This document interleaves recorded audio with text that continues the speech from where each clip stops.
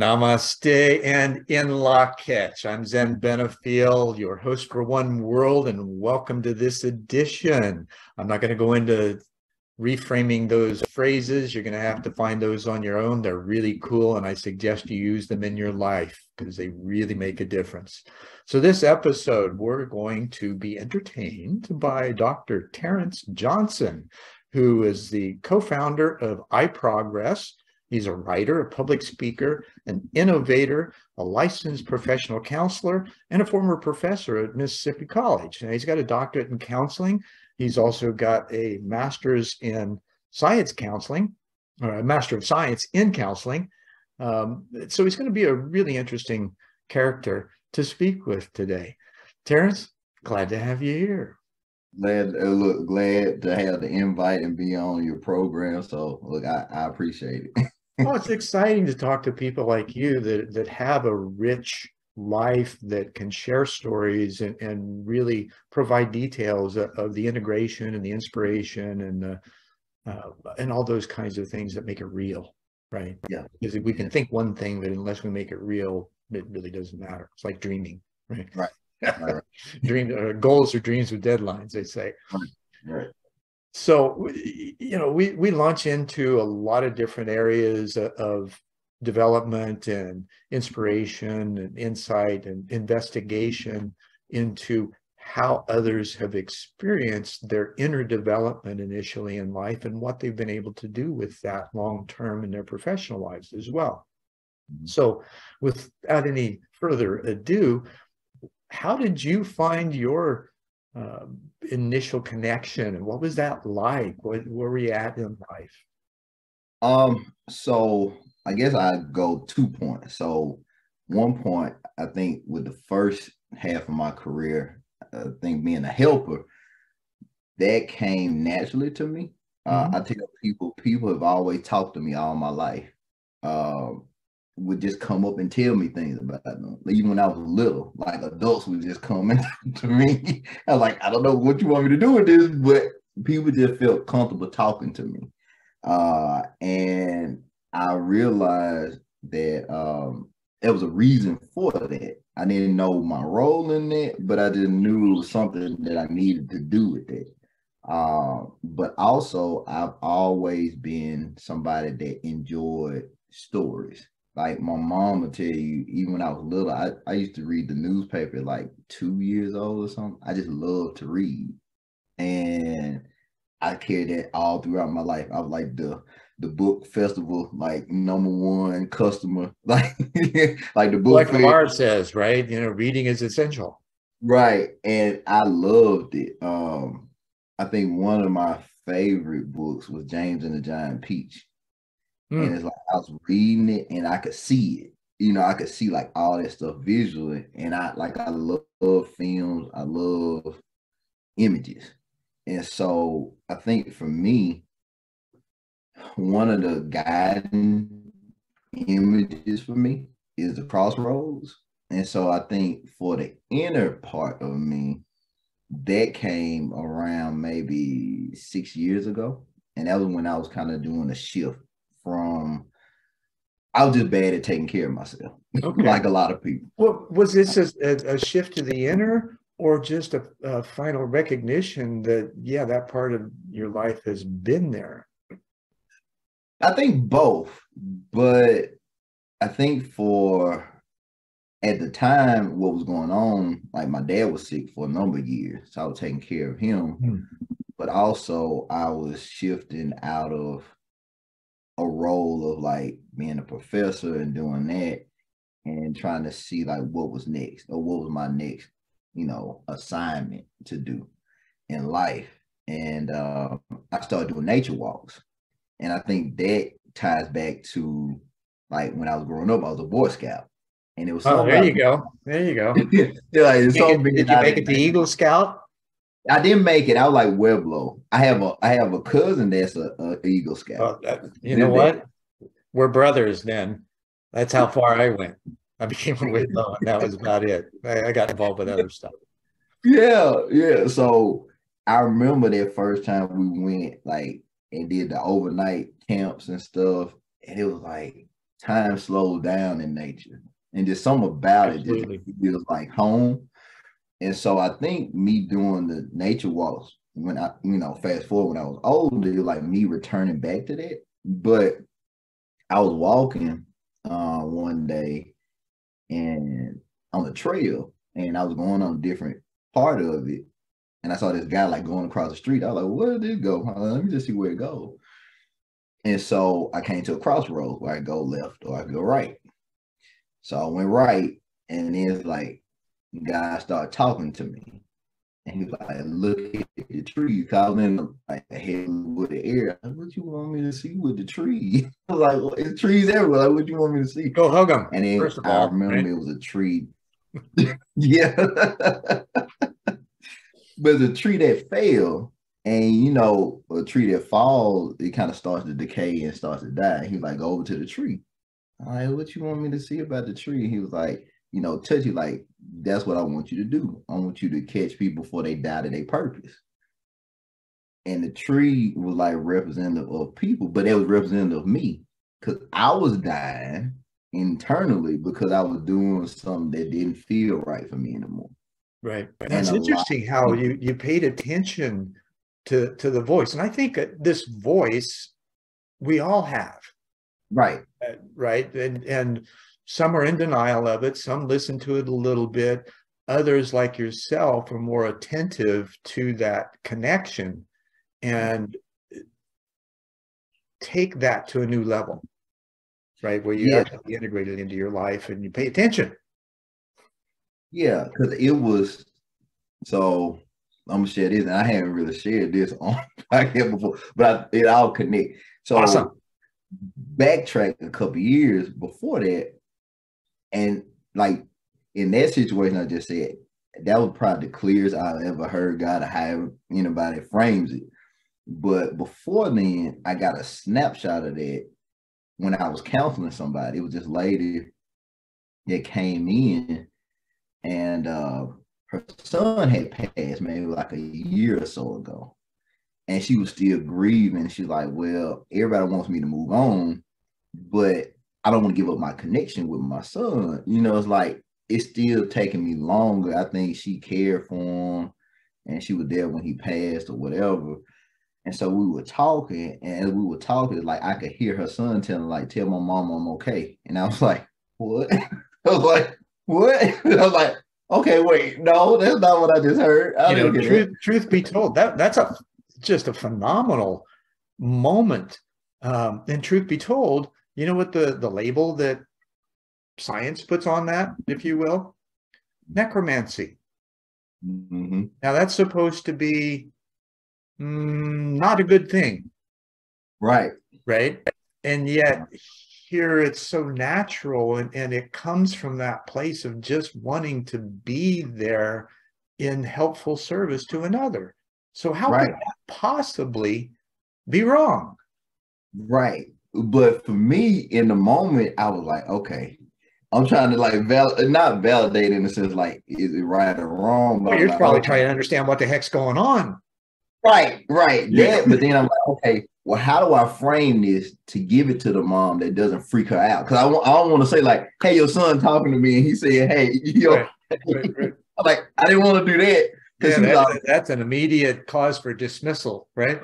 Right. So she was, she was upset, she was crying, and I was like, the way I framed it, I said, well, the way you talk about your son, I know you loved him, he loved you. And I was like, just because it's not a physical connection doesn't mean you have to totally separate from him. And I was like, I think I just not like the feeling that I had in the moment, because I could feel it. Like you could feel it in the room, but it was something that I had not really experienced in a counseling setting. And like I said, I don't know what it was about. Maybe it was her and just that connection she had with her son, and that kind of made it available in the environment, or just I was open to it. I don't know the whole mix of it. Is it possible that maybe you were just in love and service, and you became vulnerable enough and quiet because you didn't know how? Right. right? And so you became kind of vacant. Your cup was empty, right? And it was able to be filled in that place of vulnerability because you were open to it. Right. Right. But in that moment, after she, I guess because I not just framed it right, but I honored that, it gave her something that she needed. And I think it gave her the sense that she could still have her son, even though he wasn't here physically. And I think everybody else was trying to get her to move on and push her.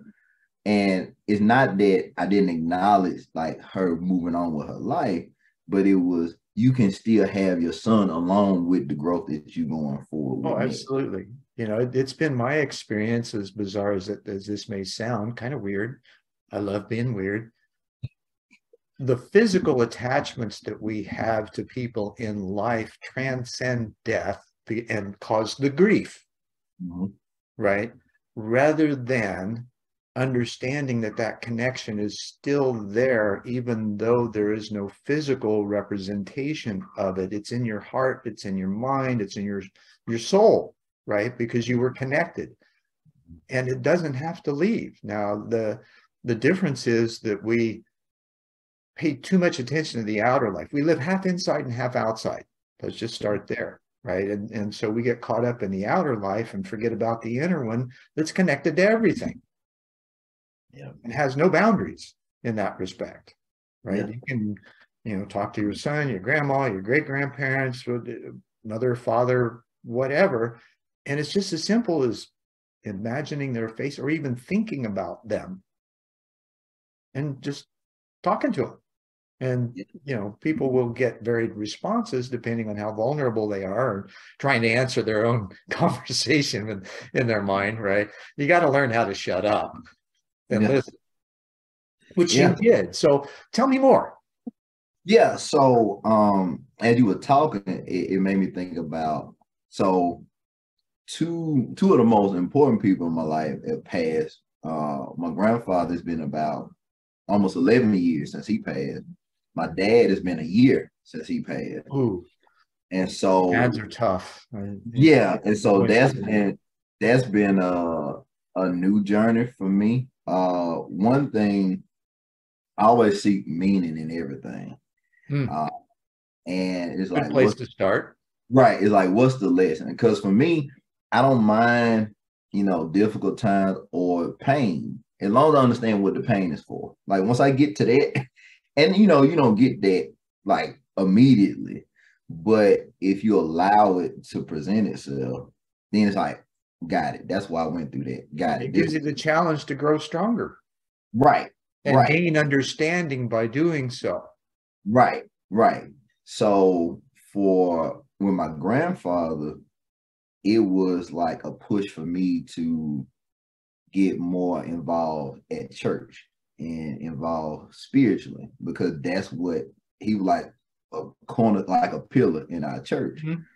So after he passed, and I remember his funeral, it's like I've never been to a funeral where I was motivated, because I heard all these people talk about my grandfather, like what he did and how he inspired them and motivated them, encouraged them. It's just like story after story. And I was looking around like, when did he do all this? Because he was just always with us, like me and my cousins and everybody else. So like, when did he have time to do all this stuff with these other people? Because he was always around with us. And I remember after the film, I was like, I need to do better. Like I really need to, serve. Yeah, I need to serve more. And so I really did a lot more in the church. And I was diligent in it. But also I wanted other people to know about him. And so from that, and it came from a conversation me and my cousin had about my grandfather, and we were just talking about stuff he told us, like lessons that he shared with us. And they were different for each one of us. He's like, well, Granddad used to tell me this. And I'm like, well, Granddad used to tell me this. And I'm like, well, he didn't tell me that, it was different. So like jealousy going on there, huh? Yeah, like he knew us, but he always used to talk to me about family, like take care of your family, all that kind of stuff. So a lot of stuff so a lot of stuff he used to do, I picked up. So a lot of stuff he did in church, how he used to make sure my grandmother was good. I took up that, and from there, one thing he was big on, and that's why like me and my cousin, like all of us got like degrees and all that kind of stuff, because education was big. Like we couldn't play, cut the TV on, anything till everybody got their homework done, like every day. So that's one of the things I find missing in America today, and that's critical thinking, right? And you can't, the educational capacity that's there, that kids just, for whatever reason, don't take advantage of, and their parents don't encourage them. Maybe they weren't encouraged. right. But we really have that's like our, from a social standpoint, that's our national deficit. Yeah, yeah, and you know, having an expectation on it too, because like it was an expectation. Not only you gonna do your work, you're gonna do it well. You know, you're gonna do it. You're gonna do it right. Yeah, you're gonna do it well, and that's one thing that stuck with us, all of us. But I wanted to carry that forward, so I started a scholarship fund through our church to like give back to the kids that were graduating, give them scholarship money. We do like events every year for them, and you know, celebrate them, make sure that they know that people are seeing what they're doing and want to support them. Yeah, and care. Yeah, the village is raising the children. Right. And so I did that for a number of years while I was still here, and it was a labor of love. I can say that. Wasn't the easiest thing to do, but every year just to see, you know, the parents enjoyed it, the kids enjoyed it, and it was something everybody looked forward to every year, which I was thankful for. Now with my dad, that's still an ongoing journey, because it's fresh, and it's not that it was unexpected, because he was sick for a long time. Mm-hmm. I think it was just, I wasn't expecting it to happen then. And then every time he had been in the hospital, I had been there. This was the only time I wasn't at the hospital. Oh man. Yeah, that's tough. I know I'm coming up on 10 years, Christmas Eve morning. Wow. And I was orphan adopted as a kid. So this was my adoptive father that I was really, really close to. And I think, part of that's because we were both water signs. He was Piscean, I'm Cancer. And I just always felt him. He was always seemed to know when to pick up the phone and call me. Right. Mm-hmm. And when he passed, he'd had Parkinson's, gotten horrible with it, wheelchair confined, got to the point where he could barely even talk. And he had told my mother, who had dementia, that he would not put her in an assisted living center as long as he could take care of her. So it got to the point where he couldn't. And they finally went in. My sister talked him into going in after he had an episode. And 3 weeks later, he was gone. He was like, okay, mom's safe. I'm out of here. Right. And I didn't realize how connected I was. I was devastated. I knew it was coming. Mm-hmm. Right. And I thought, yeah, I'll be able to handle this. Man,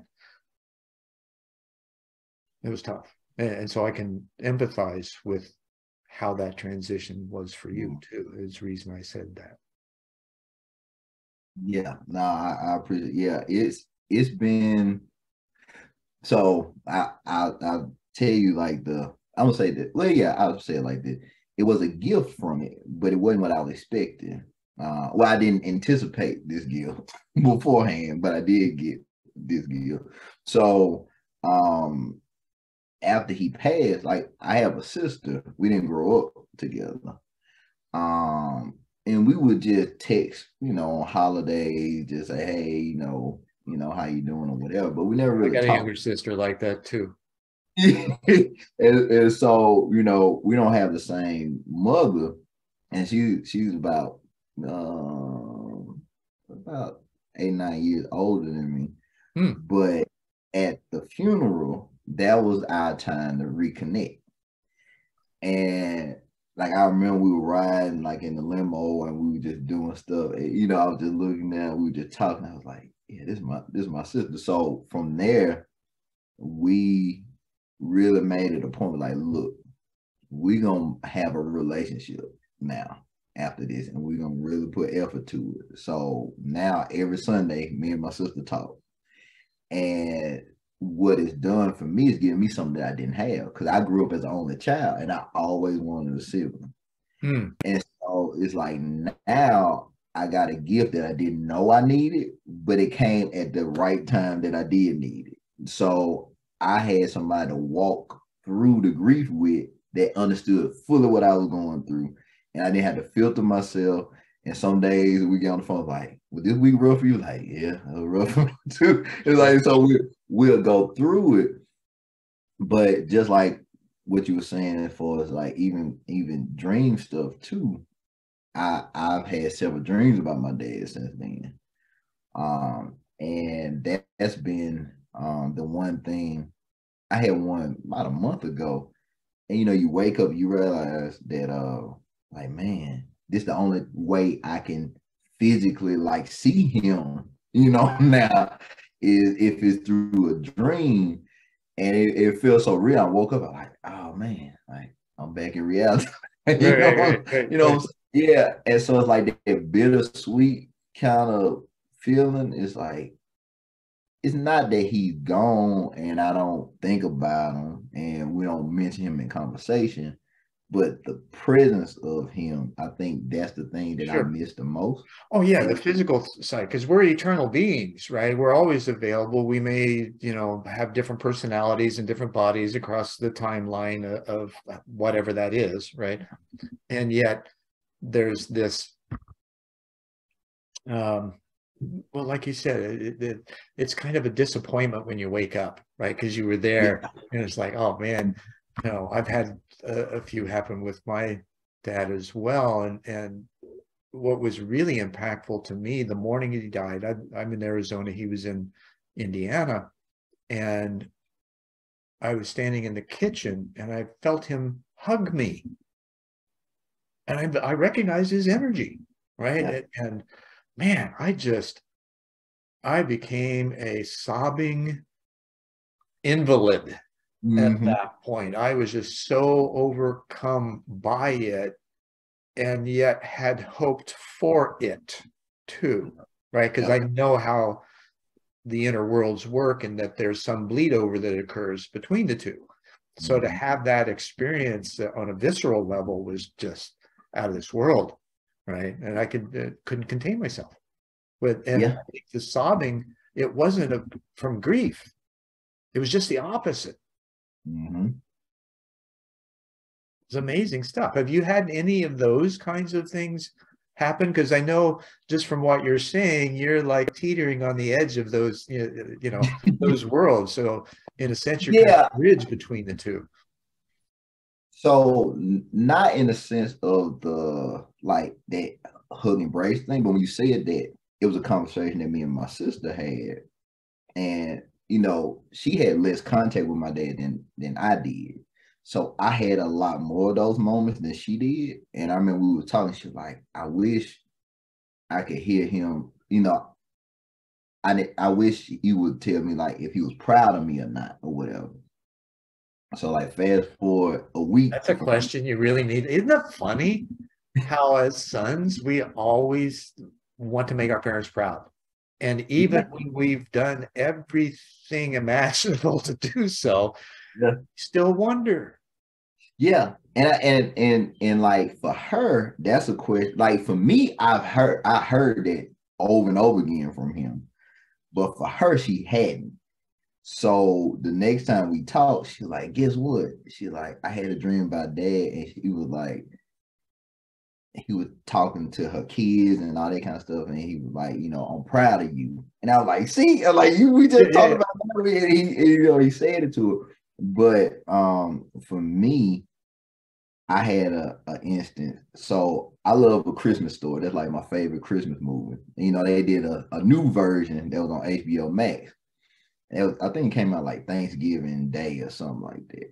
So I woke up, I was like, well, let me check it out.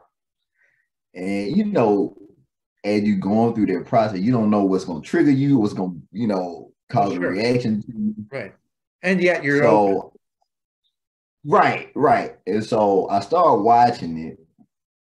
And in the movie, Ralph, it was little. Now Ralph had like his own family and all that. So it starts off with the dad dying. It's like, oh, great, but it wasn't the fact that it was dad. It wasn't that bad, but it was parallels in that movie to me. Mm-hmm. So the mom in the movie wanted him to write up something about his dad because he's a writer and he'd been trying to get his writing career off the ground. So he eventually like write up more like a story. His wife take the story, submit it to the newspaper. And so then it gets published in like this article in the newspaper about his dad. Well, that parallels me because last year what I did that helped me process my dad's death. So I wrote like a story, and I got a blog. I put it on Medium, but I posted it on Facebook. So I used to take a lot of writing classes with this lady that owned like a weekly paper here. So she saw it and like, hey, Terrence, we should publish this. So the article about my dad got published the same way. I was like, see, I don't know why. Yeah. Right. So you paid attention and you did what you felt inspired to do, right? Your original intention was to honor your father in some way, and being a writer, you give you the opportunity to do so. And your sister says, yeah, let's do this. That's so like, that's really precious. So it's like, and what I didn't realize, because I almost didn't post it, because I wrote it, I was writing it like right after, but I didn't post it till almost the end of the year because I was like, well, everybody going through grief, and I don't know, the holidays heavier for people. I don't know, and it was like, God, like, you need to post it, and I was like, okay. And I got some. You need to get over yourself, right? Yeah, I got some in the response from people like, either they knew my dad or they were dealing with a parent that was like sick or whatever. And so it's a story that I wish I didn't have right now, but I share it a lot because a lot of people are there. They've had that happen or it's about to happen to them. And that whole process of what does it look like after they're gone and how do you navigate that?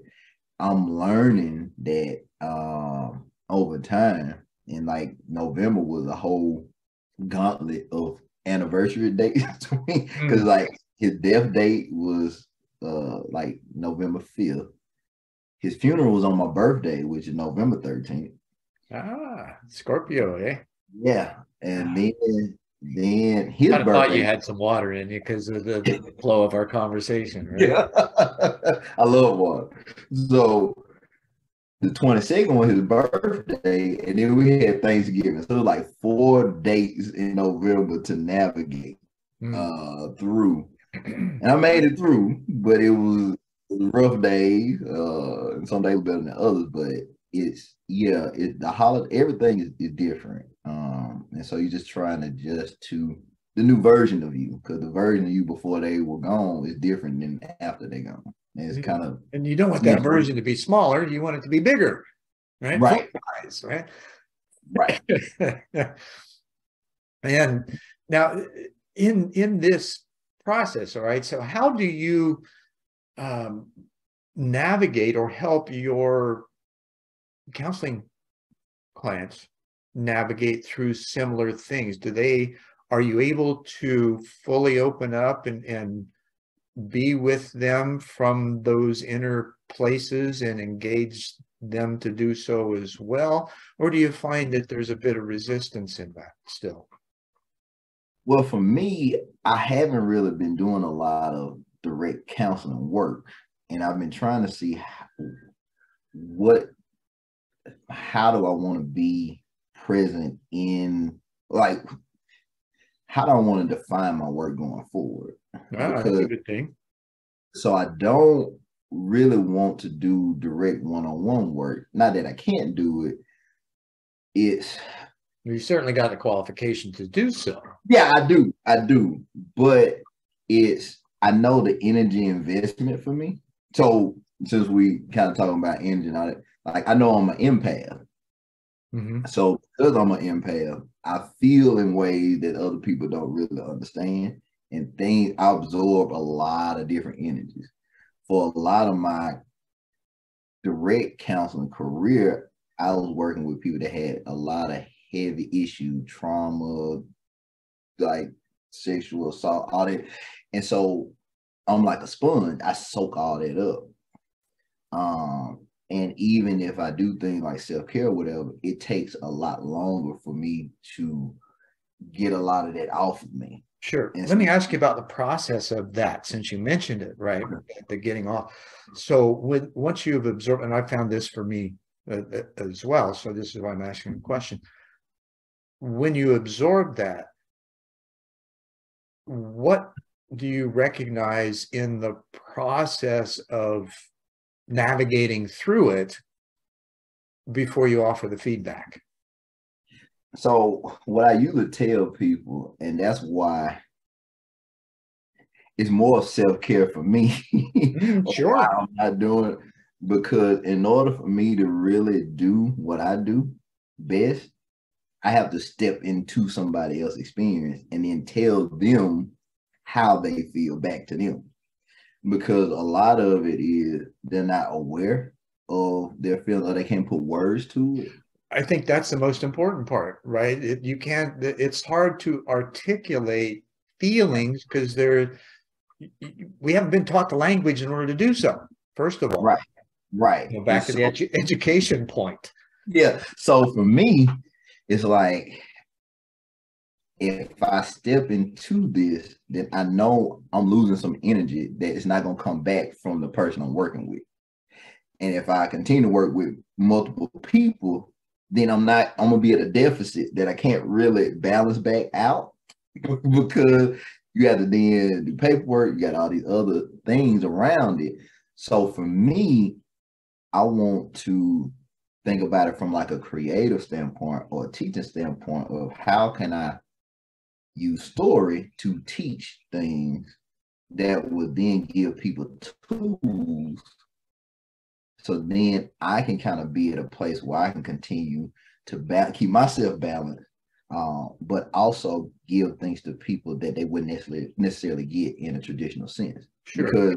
Because it's a population of people that need intensive counseling, but it's also a population of people that are not in that space, but they need something too. And it's a larger population of those everyday people just need skills of just how to deal with everyday life.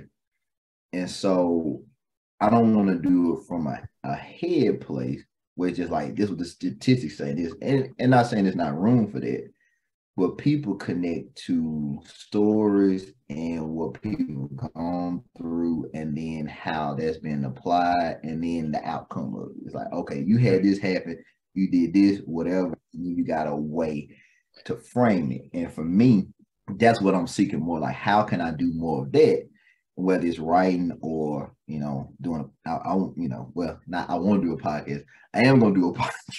Because everybody's been telling me, they've been getting on me and fussing at me that I haven't got mine off the ground. But I really want to tell other people's stories in a way that it shows the value of everybody. Because all of us have a story, and people need to hear our stories because they will understand it and relate to it more from us versus somebody that's like a celeb. Not saying that it's not value in celebrity stores or whatever, but people see people like me and you all the time, but they don't know the full story behind us. And then when they start to understand, like, well, that makes sense. That's why you're doing what you're doing, or say what you say, or whatever. Right. Because it's all source material. So if I hadn't had the experiences I did, I won't be able to talk about what I talk about from a place of ease. I would be more like, how do I say this and how do I make it sound good? Well, you're coming from a much more empathic place, right? And in being able to and acknowledge our learning styles, right? We get visual, kinesthetic, and auditory.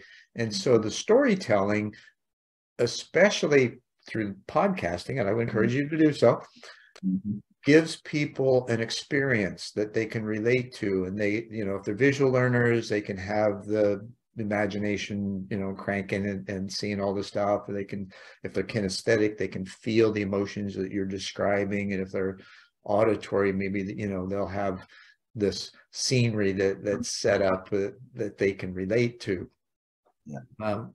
And I find that, especially in writers, good writers, especially, that creates an experience that people can actually just become, it's like they become it, right? You step out of yourself and all of a sudden you're in this other world, and writing and reading and watching movies and things like that gives you the opportunity to do so and explore things you may not have had the opportunity to otherwise. Yeah, because I did think we have Good for you. Yeah, I think we just have a series of visual snapshots. And so what I've learned is that's how I best frame things. If I can get a visual and then wrap a story around it, then not only makes sense to me, it makes sense to the people that's listening to it. But it also gives them a cue. So when a certain event happens, they got the mental picture that can pop back up. Right. Versus, I remember somebody had that happen. So let's, and it triggers. See, and this is the educational part, where we have this database of others' experiences that relate to our own, that we can reflect on and find our own way in it, because it's never going to be the same as another. However, it does offer that support because you've got some information from which to draw. Yeah, and I think that's what draws the connection. It's like, as I'm talking about a specific experience that has a visual for you, and then but you might connect to it a different way. Sure. But then you get to put your story on top of my story. And so then it's like, so nice it's layered like cake, right? It's like a tapestry. So we all weave together like this, we all have our story connects to a greater story. And the more we tell it, then the more people can then connect and then put their story on top, or be willing to share their story. Right. And for me, that's what I want to do more of now, because I think that's what people need more of, is not necessarily trying to fix themselves, but to understand what value their story has for them and for the people that they encounter. Because and the fixing takes place automatically because you have that opportunity to observe, reflect, you have your own catharsis. Writing for me, and I've written a bunch of books and a lot of them about my own personal experience. So I've had those opportunities of catharsis just can be amazing. And whether it's writing or listening, those opportunities happen. And the fact that you mentioned that, everybody, or not everybody, many have this desire to absorb stories and to reflect on stories and to share their stories, and they aren't necessarily encouraged to do so. There seems to be a trend in that now, especially with the virtual space and the digital world. It's much easier to do so. What I find that, and especially now as executive director for the Live and Let Live Foundation and Global Peace Movement, telling stories about how we can work together, about collaborating, about cooperation, about how we've found our connections with each other, and then talking about, we have two principles, right? Live and let live. Be a good human, don't be an aggressor. So the don't be an aggressor side, that's a little tougher one, because our ultimate goal is to remove all vestiges of aggression in laws and legislation, right? So the countries can't choose to go to war, right? We make it illegal. Duh. So that's going to long term, right? Somebody's got to do it. The other side of it, being a human, being a good human, gives us the opportunity to share these stories, to gather, to talk about the aspirations of being a good human, how we can embody those, how can we share those, and how we can grow together. We even incorporated a social enterprise component that gives people the opportunity. We turn volunteers into earners, right? Can't have peace in poverty. Mm-hmm. So we're flipping that notion, and we've got a couple of beta versions in process now so that we can detail it to the point where it's almost idiot proof, right? Here's the script you follow. We're hand holding you from a distance, which is what you're talking about in telling the stories and being able to share your own special sauce with those that connect with you and are connected to you through this wonderful water that you have. Yeah. It's all energetic, it's vibratory. So the frequencies are attracted to you that are similar, that need to hear you. Right. And it's just like what you said with water. And I always like to kind of frame stuff with water because, you know, when you're thirsty, you kind of seek out water and you got to go to a place to get it. Mm-hmm.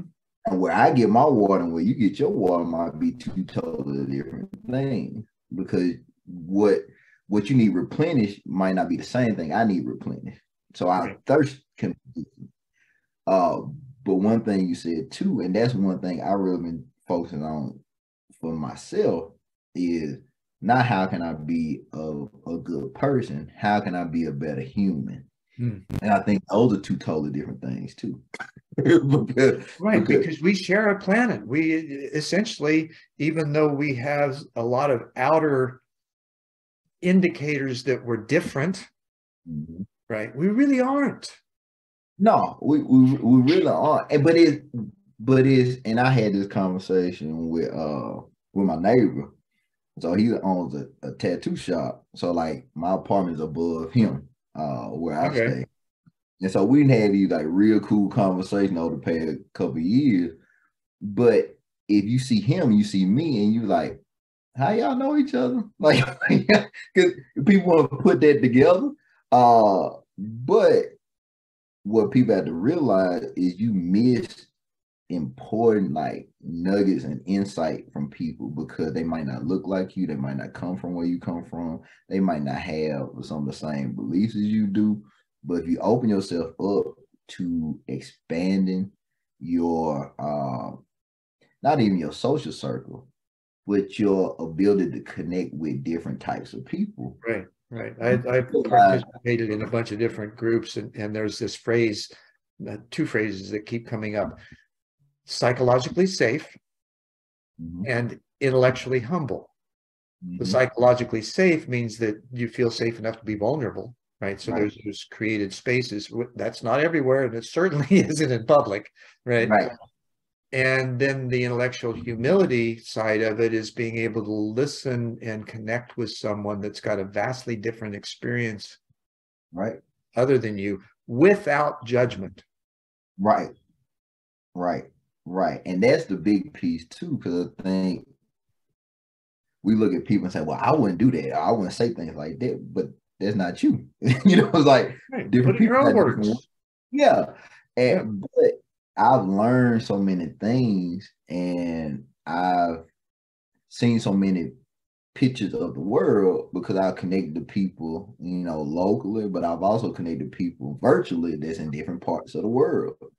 They got different, you know, not just what they do, but like their passions and what they really care about and all that, and hearing these different stories. So I've become more informed and I've grown, not just from my own personal work, but the people I've connected with and the stories they've told me. And then they've connected things to me, or they've inspired me to do more things, or they gave me a different perspective on something that I didn't even know of. And they're like, oh, I never thought about that. That's cool. You know, so for me, I think, because I'm a lifelong learner. Like I love learning, but I don't want to go back to school. I don't want no more school. Be curious, right? There are many who have not gone through the educational systems, and their curiosity has led them to really phenomenal places as a result. Yeah. Essentially. Yeah. So I just want, yeah. I just Whether want it's curious about life, about yourself, about your connection, that curiosity will, as long as you have it, it will eventually lead you to that place. In my opinion, I could be wrong, but I think a strong curiosity brings you into a different perspective in life that gives you opportunity to learn stuff that you never thought you would. Right? And I think from my, like, changing how I perceive myself, instead of trying to like, oh, well, let me inform myself so I can be more of an expert, I want to be more of a student. Like, how can I remain a student in life? A student about myself, a student about other people, a student about the world. So I never feel like I have all the answers. Well, you ask questions, you know how to shut up. Right. That's the one thing that we've got problems with, right? We ask questions and then we want to answer them with the thinking we already have. Right. And that doesn't work, because that's otherwise we wouldn't have the questions. Well, who was Einstein said you can't solve the problems with the same thinking that created them. So we got to learn how to be quiet. And that's where that pause and reflect opens you up to that inner voice you were talking about earlier, whether you call it God, guide, angel, ally. It really doesn't matter. There's thousands of names for it, of which we all may find agreement, but probably won't. Right. Yeah. And yet it comes from that same place of just pure energy and wanting to be helpful. Right. You ask a question, it's because you want to grow. Right. And so I want to mention this because you said it earlier, and before I forget it. So before I moved, I quit my job. I quit my teaching job. So I taught between adjunct and faculty for like 7 years. And I decided to quit. Well, not decided. I knew it was time for me to leave. I was just trying to always try and get confirmation from God, like, okay, I don't want to say seven's a perfect number, so you were in a perfect order in that place, right? Yeah. So I ended up quitting my job. So after I quit, what I would see every day, and it happened for months, I would see 11:11 every day. So I would see it early, and then if I stayed up late, and it wasn't like me trying to force it, I would just look up at the clock, 11:11. And then it started being other numbers. So it might be 111, 222, 333, or whatever. And so like all these repeating numbers. The universe is built on math and science. It's connected. So it's interesting how even these, those serendipitous moments, right, where your open consciousness, your awareness is attracted. And so there are these signs that you've opened yourself up to be able to perceive, first of all, and just acknowledge that, there's signs. You don't necessarily know exactly what they mean. However, they mean at a simple level that there's a greater connection happening. Right. And so that was encouragement for me, like, okay, I don't know how this is going to play out, but I'm on the right track. Like, I'm on the right track. And one thing I want to mention too about, how do I, process things or whatever. I try, and it started when my dad was sick too. He had just got better, and I just needed a break because I was pretty much a caretaker for a long time too. So I went to one of the state parks and did a solo retreat. So I took my journal, took my Bible, took a couple books, and I just was I don't think the first time I had a cabin, but I was kind of like at a state park, and I just was by myself. I just let the people that need to know where I was know about, like, look, I won't be answering the phone or whatever. I'll let you know when I get there, and I'll let you know when I'm on time. Yeah, and so I just like put my phone, I cut it off. I put on like do not disturb. I really didn't try and watch a lot of TV or be on my phone. I just allow myself to do whatever I need to do, whether it was journal or if I need to just sleep or whatever. And so it's something that I try and do at least twice a year. I'm overdue for one, since I moved. I haven't really had one in 2 years, and so I know I need to have one. So hopefully I'll be able to do one while I'm here in the house, at least for like a day or two. But that's like my reset button. So a lot of those answers that I seek or questions that I have, they get answered when I do solo retreats, and they come fast. It's just like, well, wasn't I able to get these answers? But it's when you, well, yeah, there's no distractions there. right. Right. When Right. you're in the everyday living experience, there are so many, and I don't want to say that they're distractions, and yet from the core level, they are, right? Right. And you're paying attention to those. So you're not able to get to that place of quiet and stillness that you can by yourself. And sometimes it takes a little bit to get there. Yeah, it does, but it's every time I've done it, it's always been like at a shifting point or something, like a question that I need to answer, or kind of like perspective, or the courage to like make a decision that I need to make. I've been putting off. So I know for me now it's okay. I've had, a section of my life where it's all about achieving, and I did that. I climbed the ladder. I did all the stuff I can pretty much do in counseling. But now it's like, okay, what's my life work? And what does that look like for this next phase of my life? And starting to lay the groundwork for that, because I know what I've done in the past, that was for, particular people, for particular things and reasons. But this is not a broader, it's a deeper work. And that's still coming to me. One piece that I think the beginning of it is something that I've been wanting to do for a while. I've been researching our like genealogy, our family history for a while. So I really, really want to get to the point where I know exactly where we came from, like what country, all that. And then I want to go and meet my ancestors and be on our land and actually meet them and document it and write it and whatever. That's an amazing journey in and of itself. And I'm kind of envious, right? But you know a little bit about me. I wasn't able to do that. It wasn't until, well, I got remarried in 2017. And my wife's first Christmas present was an Ancestry subscription. That was in 2017. 2019, in January, my half sister shows up, biological half sister, which led me to my mother. And so we went and spent a week with her that summer. She's passed now 2 years ago. And I think I was the last item on her bucket list, right? She just had to make that connection. I have I've got a half sister 4 years older and a half brother 4 years younger. And the interesting thing about it is you want to talk about miraculous events in one's life.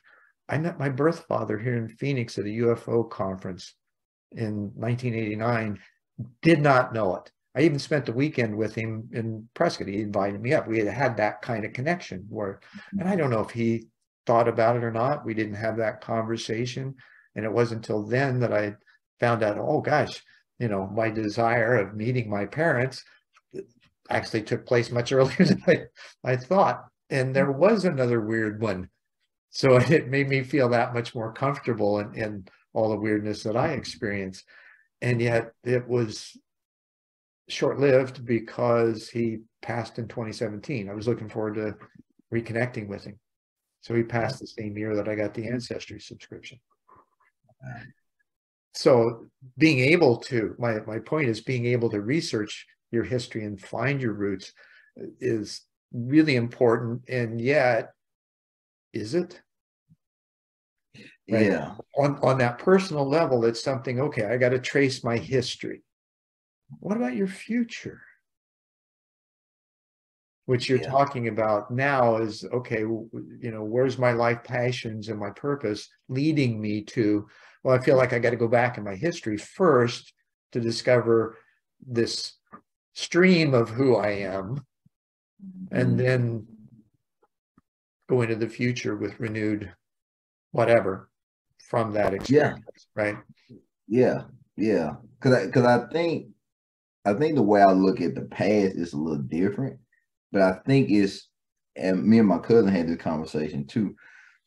It's like you get to a point where you feel like it's a piece missing, and you can't really put your finger on it, but it's like it's something something about me I don't know. And I think the reason why it's come back up to me now is because I lost my dad. And so it's like, okay, I lost him, and not lost in like, oh, he's not around me, but it's like, okay, it prompts me to do it more, because one thing that I was planning on doing before he passed was to sit down and have him tell me his story. Like, I really didn't know a whole lot about him growing up. So that's one thing I really wanted to just sit down with him before it's his time, and just ask him, like, well, how was it when you growing up, and what did it, and ask him those things, because I didn't know those things. And so I think maybe me going back and tracing the family stuff is like me wanting to kind of get that piece that I didn't get before he passed too. Yeah, for sure. Well, I know it was for me, especially with the weird stuff that happened throughout my life. I just always wondered, was there somebody in my lineage that had these kinds of things that I could possibly meet, talk to, get some solace from, right? Because I felt so alone, not necessarily abandoned, because my life was rich, right? There was that part of me that was just alone and couldn't find connection until I got older. Now, that brings up another question: that do you find that there are periods of maturation cycles, if you will, where, as we get older, that we reflect more and get more curious in other directions than we had when we were younger, because we didn't necessarily have the questions about them yet, because we didn't have an experience to provoke the question, right? Yeah. So do you find that something that is consistent in how you've gone through the counseling realms and the reflections, the conversations you had with clients, as well as your relatives from what you've talked about? Yeah, I think for me, purpose and career and all that has kind of been something I've weaved through all of the work that I've done, because I've done like I worked at a career center before, so I did a lot of career fairs and career coaching. Then I did a lot of teaching other counselors or whatever, trying to help them figure out like their style, and did a lot of community mental health. So I did a lot of home visits and stuff in the schools and working with adolescents. Of course, being a water sign too, did you find that as you were doing this, that you were reflecting on yourself quite a bit internally as well? Yeah, so I think for me, what I realized is at every stage, like whatever was going on with me, I then got clients that came with the same thing. So like when my grandfather passed, I had a lot of clients that had grief. I working with the kids. Funny how the universe works that, no? Yeah, like when I working with the kids, a lot of them had issues with their dad.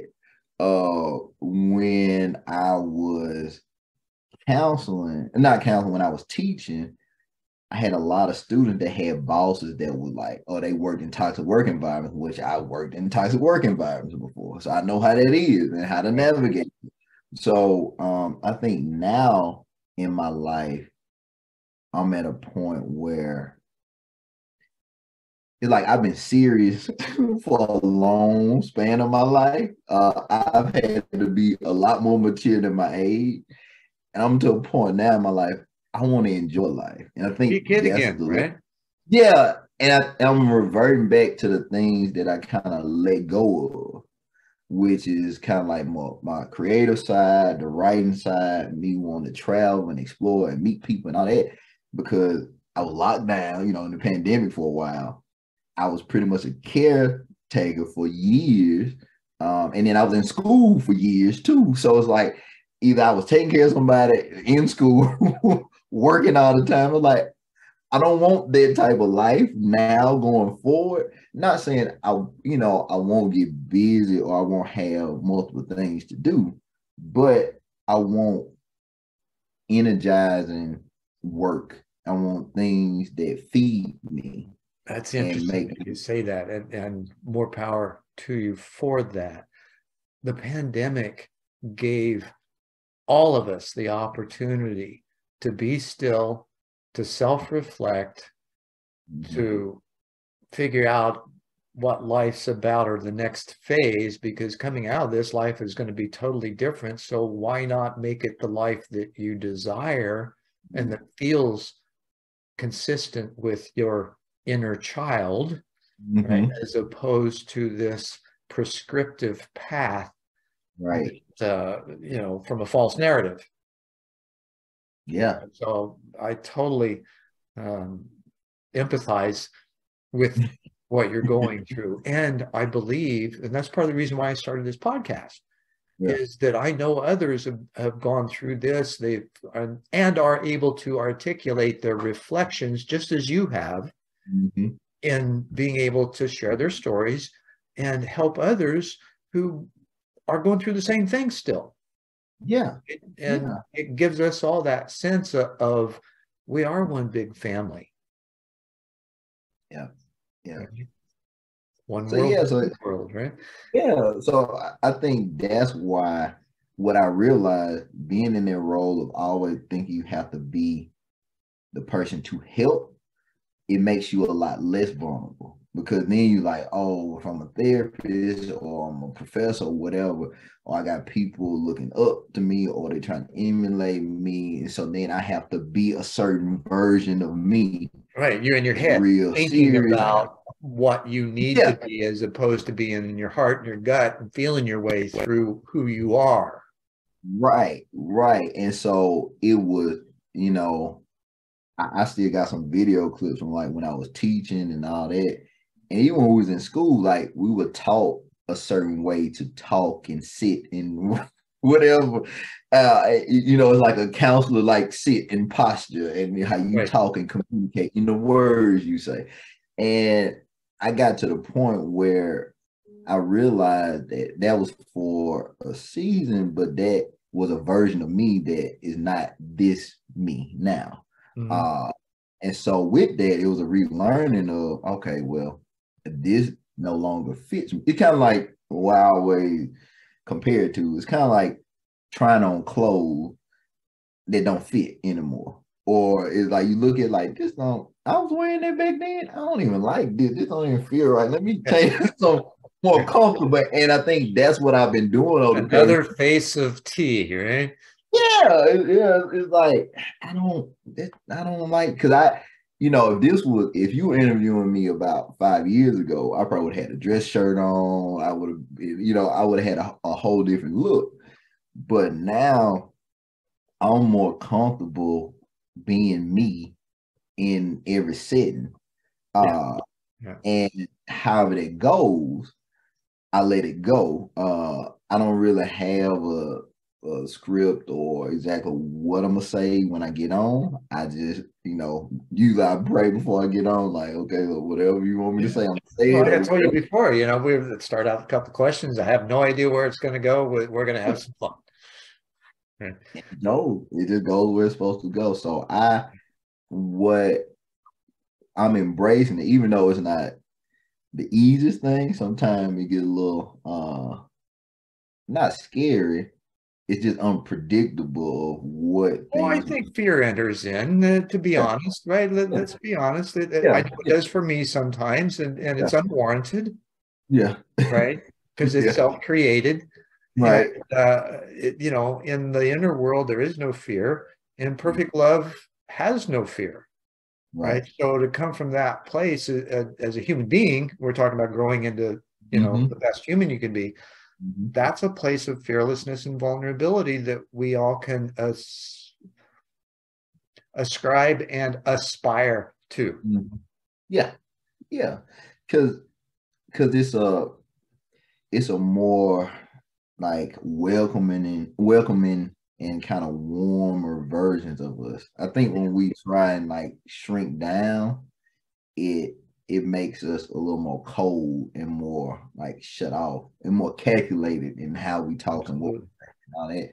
And so I just been learning to embrace it more and embrace the possibilities and just how things happen, like how I'm on here. Because I know you sent me the invite. I was like, I don't even know how he got. I don't even know how he saw a profile or something. Like, I don't even know how that happened. Magic. I pay attention and I follow the promptings, right? I never know. It's just in there subtle. Sometimes they're a little more than subtle. However, I know there's always something there, and this has been just an amazing conversation. So in closing out, there's I want to know, what kind of advice would you offer to others that might be listening to this to help them in their journey on a daily basis, or moment to moment, as the case may be? So for me, this is kind of what I've embraced, especially now in the latter part of this year, is I don't have all the answers, and I'm being okay with that. And whatever I thought my journey was, it's shifting and changed. And so for me, I was always looking for the destination. Like, okay, I have this much time and I'm, getting this degree, getting this accomplishment, whatever. And I was so goal oriented. And now I just realized I'm gonna continuously be on this journey. It's always gonna be a next thing, a next evolution, a next thing to grow into. And so I embrace, like, I'm not there yet, and I'm okay with that. And we all just not there. We still all trying to be better people. we all, have the best intentions sometime, and we slip up, or we might take one step and go two steps back. But that's how we learn. And so I think giving ourselves more grace to be human and not think that we have to be perfect and have it all together. Right. And I think that's the best message I can give to people, is that you are where you're supposed to be, but also this is not the end for you. Even if it's not the best scenario for you, you're still learning. So once you learn what you need to learn, the next path, the next door, or whatever will appear. So awesome advice, Terrence. And I love the tea, right? This has been an amazing conversation, and I'm sure it's going to be one that our audience will enjoy. And I thank you so much for the opportunity and for being willing to say yes. Yeah, I appreciate the invite. I've enjoyed it. It's been a great conversation. Awesome. Thank you. And namaste and in la catch. Thanks for sticking with us for this episode of One World in a New World. I'm Zen Benefiel, your host, and I will see you next time.